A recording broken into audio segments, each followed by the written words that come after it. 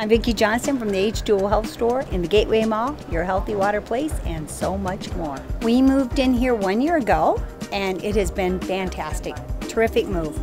Our business has increased since the COVID-19 started because people are worried about getting bottled water, and we have the solution for that. The digital ads have been great, and we've gotten results from those, but our audience is people who are concerned about their health, and that generation is readers, and they read the Courier.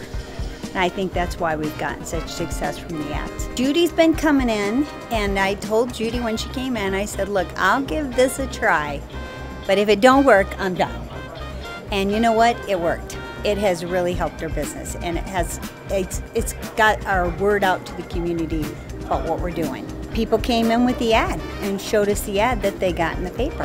Judy's very knowledgeable, and she was a constant help in trying to get the ads, and the graphics people did an awesome job on the ads.